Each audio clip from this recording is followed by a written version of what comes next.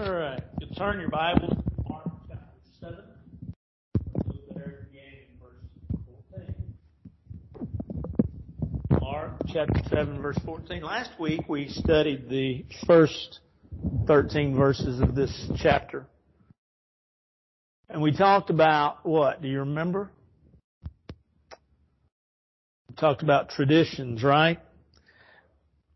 As we talked about traditions, we talked about what a tradition is. We talked about what had happened with regards to, in the text, how that some, especially the Pharisees, they had begun to make the traditions, the oral traditions especially, that had been passed down, but the traditions of men, they'd begun to make them law, and they had begun to say that these laws or these traditions were those things which they were to practice. And Jesus is trying to explain to them, or teach them rather, maybe we should say. Jesus is trying to teach them, no, traditions are traditions. They are man-made, and thus they're not binding on anyone. And so then when he gets down to verses 10 and 11, well, actually go back 9, 10, 11, 12, he gives them an example. He tells them, look, some of you have accepted the tradition of when you have something, you call it korban, which means a gift from God. And he says, then you say, because you've called it korban, you do not have to use it to help your family, to help your parents, especially. And he said, that's just a tradition. That doesn't work with regards to the law of God. And yet that's what some had done, and they had accepted this tradition as fact. Well, he's going to go on and he's going to make a declaration here, then beginning in verse 14.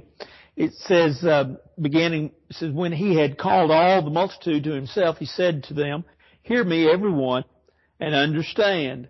There's nothing that enters a man from outside which can defile him, but the things which come out of him, those are the things that defile a man. If anyone has ears to hear, let him hear.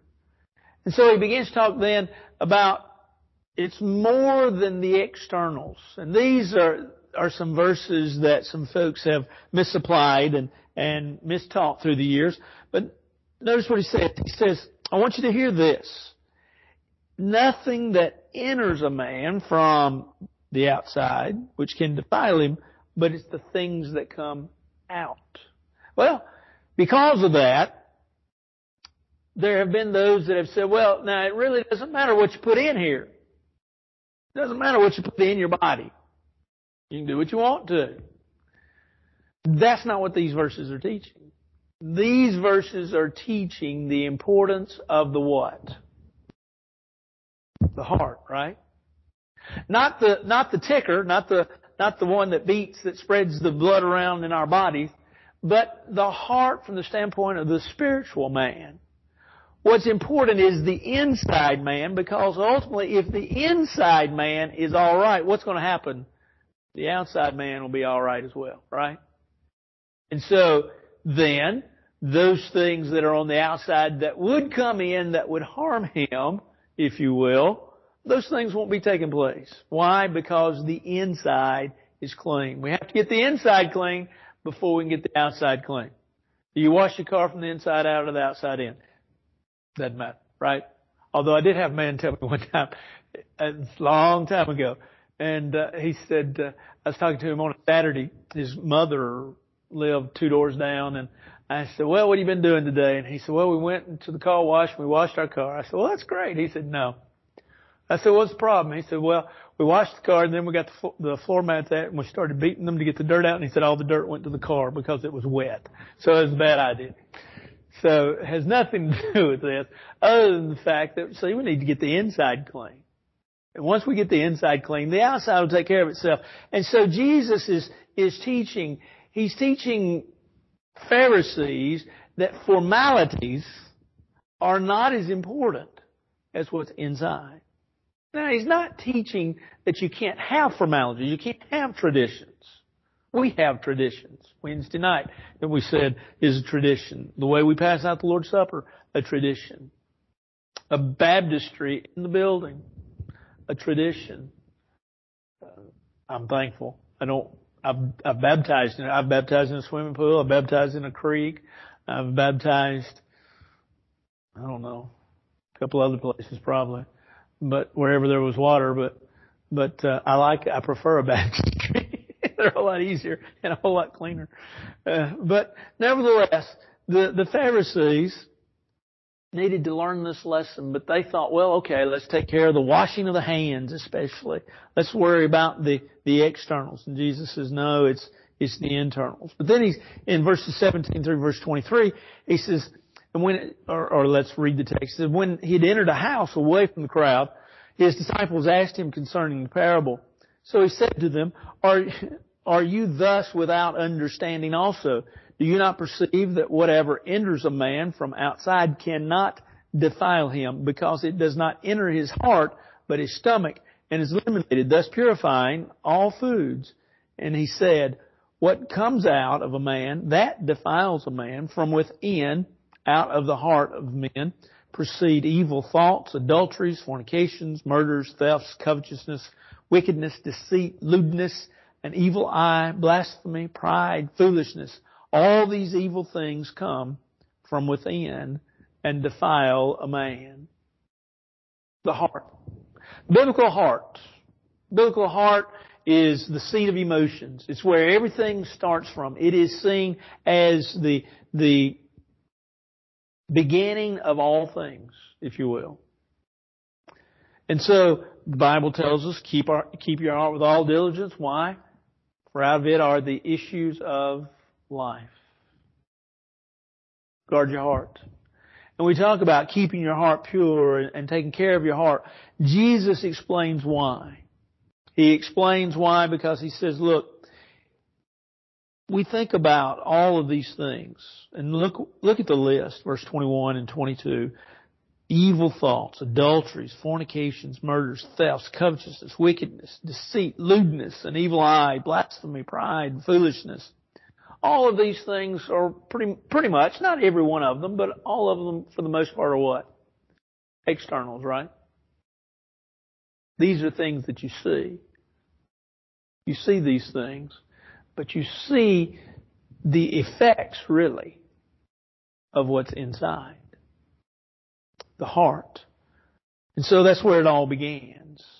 And that's where we have to convince people that we need to make sure that we're right on the inside. That we have our mind made up. We have, if you will, our full intentions, our commitment is from within. It's not to be seen of men, but it is to be from the heart. Whenever I think about to be seen of men, I always think about this lady. She has long since passed on. But when Suzanne and I began our first work right out of college, she was a sweet lady. And right at first, didn't think a lot about it. But every once in a while, she'd have us over for a meal, for the nightly meal. Very good. And then every once in a while, we got a cake. Very good. And we were getting this fairly regularly. Then I realized what was happening. She would either call us over to come over for supper, or she would fix us a cake, and then she'd call the local newspaper and get put in the local column, telling what all she had done for the preacher Paul and his wife, or Brother Paul. His Brother Paul, I believe. Brother Paul and his wife, Suzanne. Well, you have to understand the town itself, the paper was published in was 10 miles away from the town we lived in. We lived in a very small town. And so the paper itself did the local communities in the area, somebody write a column about what happened. And so it was, you just have to, small town, Steve, you just have to enjoy it and appreciate it. Well, that was big. Well, of course, you also got to remember, this is funny, you got to remember that's 36 years ago, too. Yeah. So, we fed Brother Paul. But it was almost, and you could almost, because I got the paper, it was almost like, hadn't seen, I won't call her name, but hadn't seen her name in the paper in 2-3 weeks. Bet we get a phone call. Brother Paul, got a cake for you. I'll be right over to get it. Absolutely, it was good. No, she was a good cook, wasn't she? Remember, Susan? She was a good cook. Well, I remember seeing in the Superior County paper that they had a column that told us about the activities of different churches, cultural things, but it was on churches. Yeah.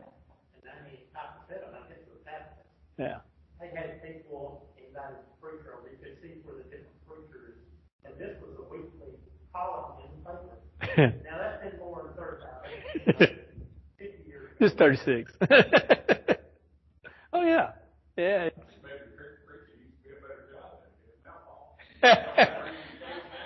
You got more chickens.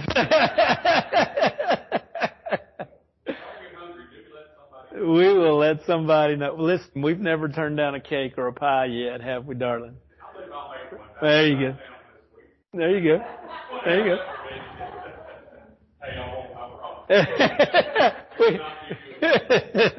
Well, you're sort of like me. If somebody asked me why does Suzanne do the cooking, I think it's if I cook, we'd die.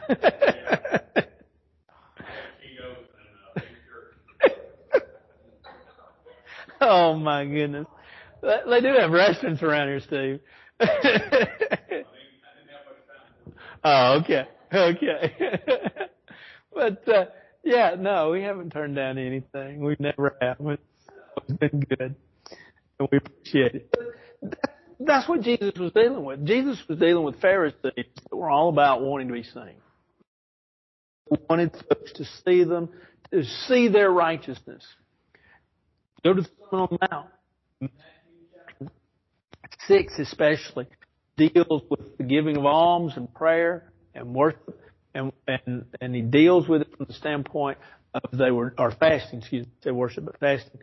Do it from the standpoint to be seen of men. That was their thing. And so the text here, Jesus says, look, it's not the externals, it's the internals. And so they needed to learn that. But isn't it interesting, to the point of being sad, changing thought a little bit, but still within this paragraph, is they want to ask Jesus, or they do ask Jesus, explain this to us. Give them the benefit of the doubt. Give them the benefit of the doubt. Jesus is there. Why shouldn't they ask? Eventually, if, which we know is true because it's true for all of us, but Jesus had told them that he was going to die. We don't get this in Mark like we do say, especially in John. I'm going to die, I'm going to die, I'm going to die. You need to prepare. And so they needed to know, and maybe that was the reason. But it seems to be, sadly, that it's just a lack of understanding. They just didn't catch on. And, you ask yourself why. And you come up with a lot of reasons.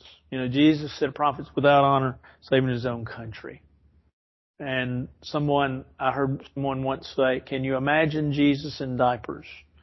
And I said, no, I can't. But the point that was being made by this individual was, in Jesus' hometown, he was looked at like the carpenter's son growing up. Wasn't looked at like the Savior of the world, like we would look at him. And so these folks, maybe that's what it was. They just didn't get it because they didn't understand who they were dealing with. And so they keep this up to the end, till he passes away. But they never catch on. And yet the book of Mark, although we're fixing to come for the most part to the end of the miracles, there's 3 more miracles. 2 in the 7th chapter and 1 in the 8th chapter. And there are one or two others mentioned in Mark, but we kind of come to the end of miracles one after the other in the book of Mark at this point in time. And yet that's what Mark was writing. Mark was writing these miracles and telling us about these miracles because Jesus was performing them to get them to understand. You need to listen. You need to listen to me. You need to do what I tell you. Why? Because you're not just messing with anybody. This is the Son of God. We change thoughts. We enter into a miracle now, but is there something somebody'd like to say or add?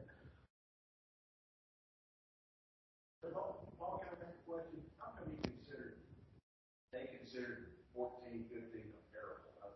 I've never considered that a parable. I think it's others, if that makes sense. But yeah. Explain that to me again. The best answer I can give you is not a good answer. But the best answer I can give you is the word parable literally means to throw something beside another. And if you go and if you look back in all of that and you look at where he talks about the beginning in verse 9, he talks about the Korban. That really, if you stop and think about that section in there, that is an illustration of the principle that he's teaching. He's teaching the principle of keep your heart pure because that's where everything begins. It's not these outward traditions of the washings of hands. And so he says, let me show you an example, Korban. And that parable that they have reference to is explain all of this to us, but explain to us this parable. That's the best answer I can give you. I'm not saying that's the answer, but that's the best answer I can give you. But they have never, religiously speaking, they've not been taught any of this. Right. It's contrary to everything that they've been taught. Yes. And how many of us will listen to somebody telling us contrary to what we've been taught? Sure. Sure. They were looking for earthly king. Yeah. And how many centuries do you have to hear that before that's how it's going to be? That's right. That's So, right. I don't think that they were necessarily dumb. It was just people trying to change it to suit what they thought was going to happen. Sure. You know, they were changing things, but it was to help people understand what they thought would happen. They were really teaching error. Right. But whether that was on purpose or not, I'm not going to say that. No. Because they thought they were doing right. Oh yeah. Yeah. It's kind of course, it's hard to kick against the pricks, but it's hard to go against what Mama's always taught you. And that's what Jesus was asking them to do. And that's hard. Well, in chapter 7, do you have it in verse 16? But you don't, do you? Yeah, a lot of versions don't. I mean, I believe, yeah, the ESV, which is probably for a modern version, the best version or the one I enjoy. I just read it for comparative issues. It doesn't have it. The manuscript evidence is not there, or the manuscript evidence is strong that verse is not there. So yeah. If anyone has ears to hear, let him hear.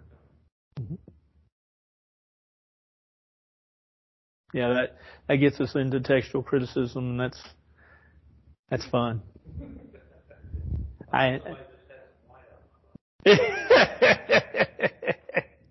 Yeah, but there are other versions that no, they don't have it because it's actually not in Nexley's text. It's not in the UBS text, which are translated from what you got, the NIV. Yeah, I'm not surprised because, like I say, the ESV doesn't have it either.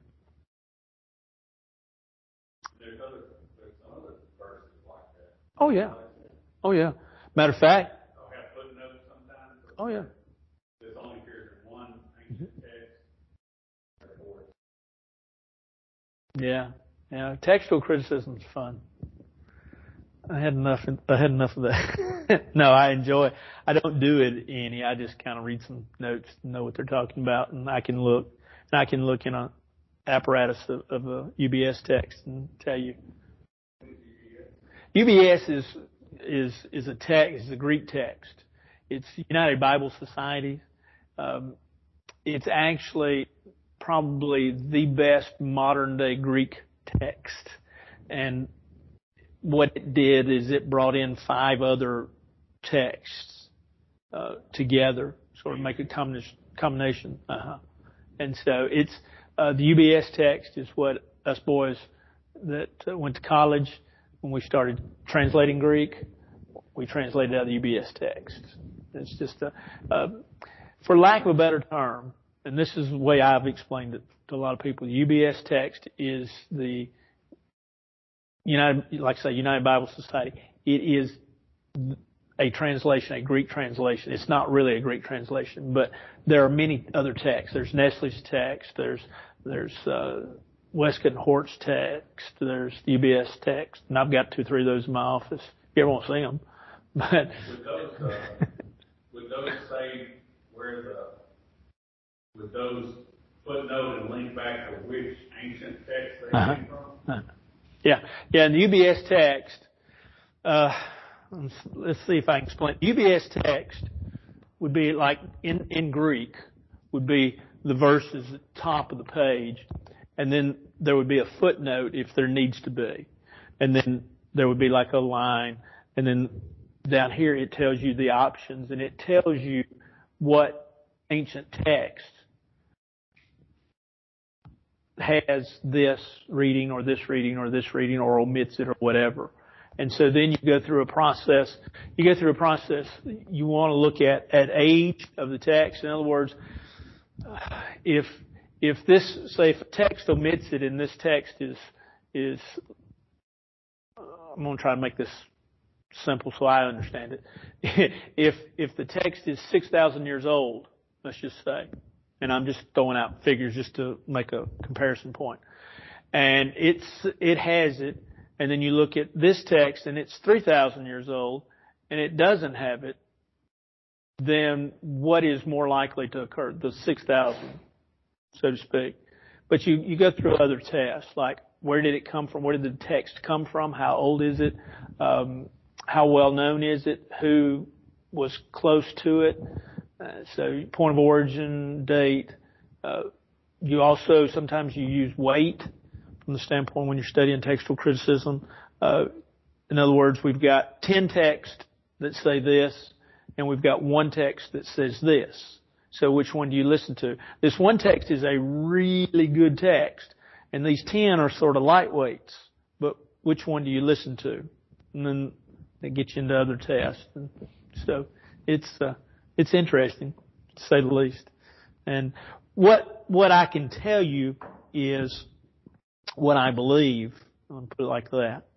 And that is that what we have is right. What little study in comparison that I've done to what some great theologians have done. But what we have is right. And we have different versions. And some of those versions leave out things. Yeah, we get into the text of John 8, and some versions don't even show John 8, first 12 verses. John actually starts John 7:59 through 8:11, not even there, which is probably right. It probably wasn't there. But that shouldn't. Yeah. But that shouldn't throw a monkey wrench in our faith. Because just about everything that's questioned, say like in a passage in Matthew or a passage in Luke or Mark or John, is found in other places, found in Matthew. Let's say it's not in Mark, well, it's found in Matthew. So there's really nothing there that shouldn't be there, and nothing that shouldn't be there or should be there that's not there. When you get to studying it all. In the whole. Yeah. There's maybe a word or two, and those words are very minor and insignificant. An A, and, the things like that. I saw a lot that was on PBS. I saw a documentary on the history of the Bible on PBS, and they interviewed a person with a PhD scholar, but he grew up as a primitive Baptist who took a very strict reading of the King James Bible in Kentucky. That's where he was raised. Mm-hmm. And probably East he Kentucky. was raised to believe translation to read, and it was absolutely right, and everything else was wrong.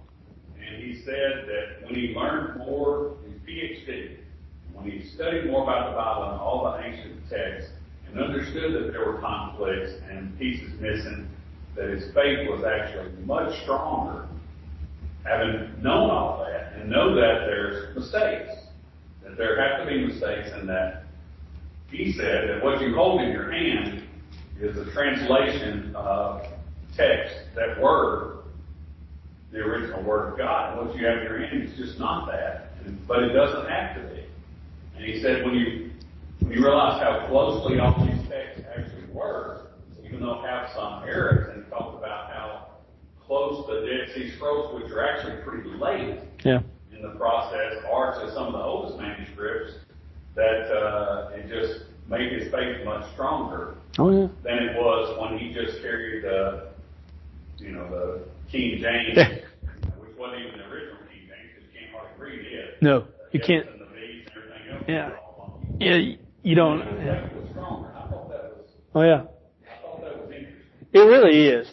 Mine too. No, you can't read the original King James. Everybody talks about, well, I've got the original King. No, you don't.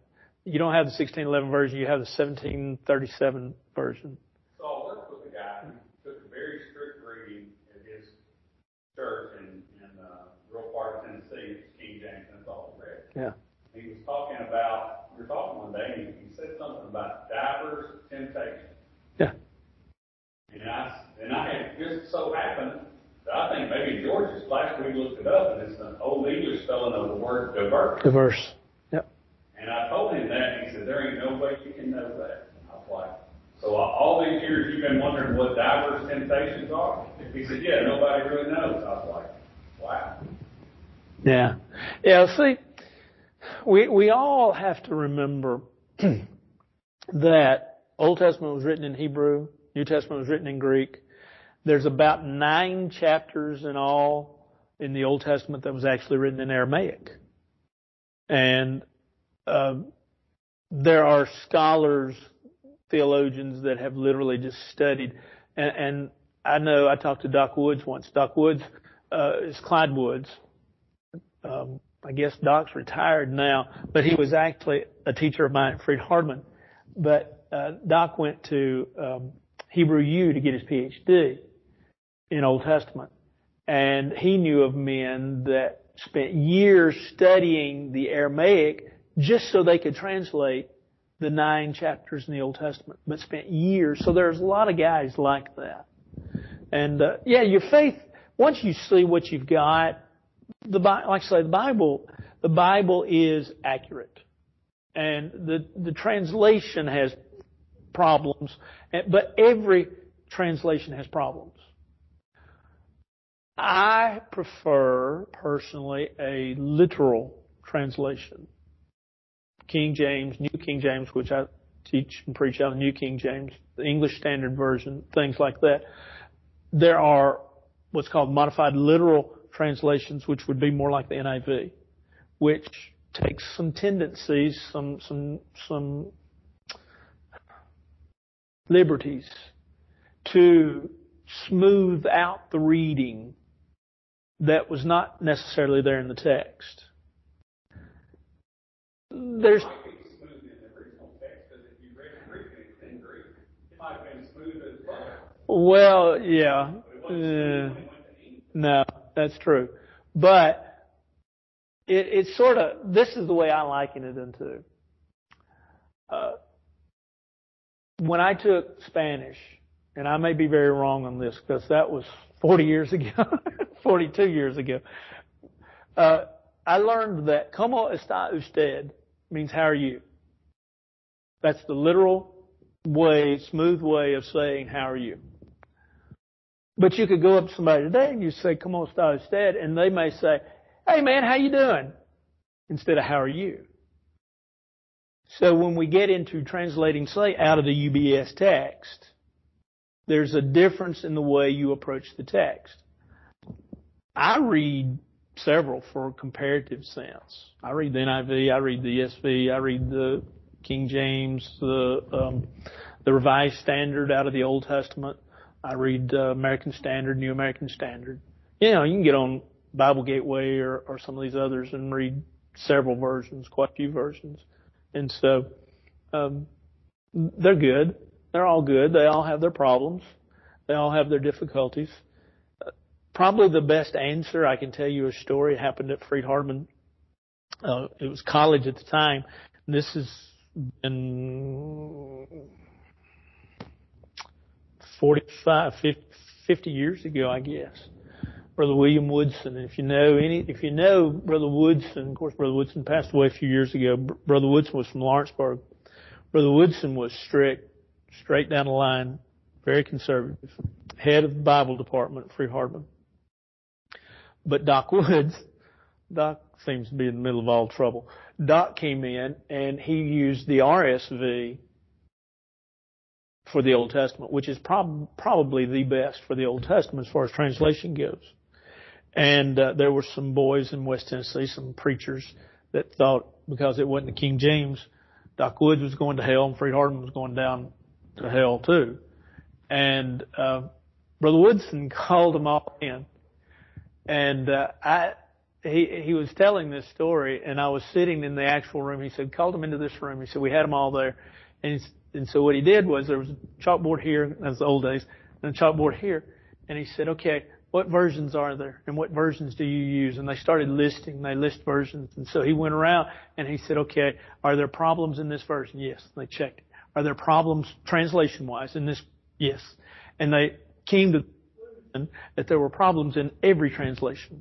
And so one is not inspired over the other. What we have is not what Jesus wrote. You know, of course, Jesus didn't write, but what Mark wrote. But what we have is copies through the years of what Mark wrote. And so we can be assured because there is literally what's called attestation upon attestation. In other words, manuscripts upon manuscripts upon manuscripts of the same thing. Because they didn't have Xerox. They didn't have copy machines. Everything was done by hand. And that's where really a lot of the problems came. The problems came in text because people would be writing, and then something would happen and they'd look up or they'd go away or they'd have to go to the necessary room, and when they came back, it was a different place. And so they lost their place every once in a while. Also, you would get differences geographically. In other words, say a scribe would make a little mistake, and all of a sudden you'd have 10 or 15 versions or copied text right here that had the same problem, and nobody else had them. Well, why? Well, this scribe messed up. Somebody copied his copy. They didn't copy the original. They copied his copy. And so you ended up with problems. And so that's part of textual criticism, but we should never sit there and say, well, we don't have the Bible and we don't have what's inspired and well, no, we don't have the text that Paul wrote, but we have such an attestation to all the different manuscripts that what we have, I thoroughly believe, like the man said, we have what Paul wrote. We have translation of what Paul wrote. And there are other, something else to be said, there are other books that were written at the time. Say Paul wrote 1 Timothy, there were other books written at that time. But by virtue of when they were written, where they were written, and who they were written by, were declared to not be what was called accepted into the canon or the accepted books of the Bible. And these books, they didn't look at them for just 5 minutes and say, no. They studied them and studied them. And depending upon what they said, made a big difference too. If they talked about things that weren't found in the other parts of the Bible, we need to look at this and question this. So, what year was that? What year was what? when that canonized? The canonization took a period of years from,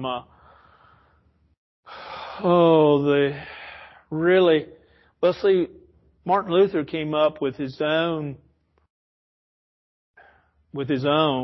if you will, translation, and it didn't include some of the books of the Bible. But so the canonization began about the 4th century AD, 300s, 400s, went on. That is a Catholic word, correct? Yeah. It just simply means, yes, somebody knows as much as I do. It just is an accepted group. And so they canonized these. Like I say, when you get to Martin Luther, did not like the idea of faith and works. So he threw out the book of James, and he threw out the book of Romans. Gone. A lot of them didn't like the book of Revelation. Gone. Of course, I don't like the book of Revelation. I like it, don't get me wrong, but it's very difficult to teach. Do you know who would have removed some of the books that the Catholic Bible still has that we don't have? The Reims Douay? Yeah, the Reims Douay is the Catholic version of the Bible. It has the apocryphal books, the 12 books in the middle of the Bible that we don't have. I have an apocrypha if you want to read it. It's interesting. Between the Old Testament. That's where they place it. Yeah. That's where they start. No, I think age-wise too, it's in between. See, because remember, our Bible itself is not arranged chronologically. So even though probably Malachi was probably the last book, time-wise, date-wise, 400, about 432, if I'm not mistaken, BC, till, say, the opening of the New Testament, that's 400 years. And there are some folks that have problems with the fact that God was silent for 400 years.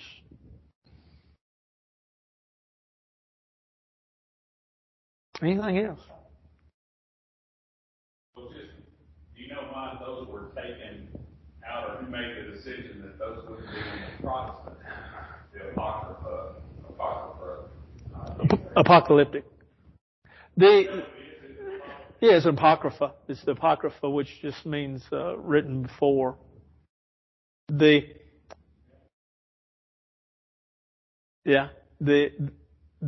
Apocrypha, it actually happened over time. It's because they began not to be included. They never were really included, first of all, in most groups as they were grouping them. That would be the first thing. The second thing was because of the nature of which they were written, the time in which they were written, by whom they were written. I mean, if you read them, they're fanciful stories that they don't mesh, if you will, with what we've got. And so they were always questioned as far as their authenticity. And they just decided through time, because what you have to understand is you didn't have just one, well, you did at times, but really reliable stuff was not just one man saying, I accept these books. These were men that would be groups that would literally study this over a period of time and find all of the information both within the book, around the book, and then what we would call the externals with regards to archaeology and things of that nature that help us to define these things, dates, and so forth. And so all of this happened over a period of time until things kind of settled down, and basically we said, this is really all we've got, these 66 books. So yeah, you had a divergence of the text, which was really the divergence of the text began. I said 300s a while ago for the canonization. Really, you had a divergence of the text that began in the 300s, and you had more of that went to the 1300s, and then you had more of a canonization of the text beginning 1200s actually, and going up to Well, you still have folks working on them even in the 1960s and 70s and 80s, and even today, you still have pockets of the guys. I don't get their material because, for one thing, it's very costly, and a lot of the writing of it is over my head.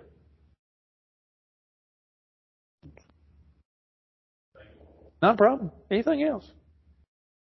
Well, I'll tell you what. We'll stop right there. We'll look very quickly at the next week. We'll just try to finish the 3 miracles there, beginning in verse 24. We'll look at the miracle of this lady. It's quite an interesting story of a lady that comes to Jesus and her humility that is noteworthy. But there's also another factor about this woman that is strengthening to me. See if you can figure out what it is. And we'll talk about her. We'll talk about this deaf man that Jesus heals. There's really not a lot there other than it's a tremendous miracle. And then we'll talk about the feeding of the 4,000.